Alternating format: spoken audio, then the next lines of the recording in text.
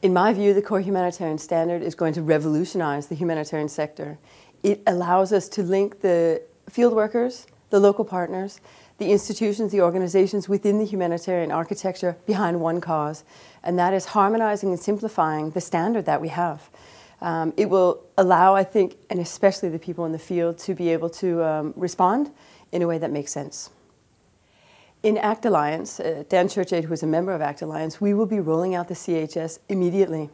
We've been working with these quality and accountability standards, a plethora of them, and now we're going to focus on the CHS as our main core humanitarian standard for the organization. So in the next year's time, all our staff and partners will be introduced quite thoroughly to a rollout, hopefully using some online technology and online training, and of course conversations. This has to do with conversations with communities and with local partners, and that's the job that DanChurchAid and our staff and our partners in the field will be carrying out in the next year's time.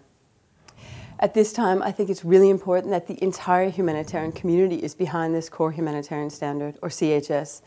We have a chance here to show the world that we can coordinate, we can be more effective, we can be more careful with the resources that are entrusted to us, and we can improve our humanitarian aid by listening and incorporating what people in the field are telling us, and by allowing the power of the local organizations and the communities who are closest to these emergencies to actually take command of their situation. I think the CHS gives us that chance. So I hope we allow that natural process to take place and we back it up, that we don't try and derail this process by long bureaucratic discussions in headquarters around the world, but rather let field workers and our local partners around the world take the scene and the place on the international scene that they deserve.